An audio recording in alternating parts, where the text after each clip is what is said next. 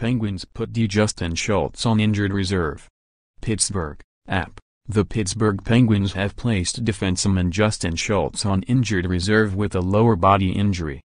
Coach Mike Sullivan said Thursday that Schultz will be out at least 2 weeks. Schultz left Tuesday night's loss to the New York Rangers in the first period following a collision with Rangers forward Rick Nash. Schultz returned briefly in the second before exiting for good.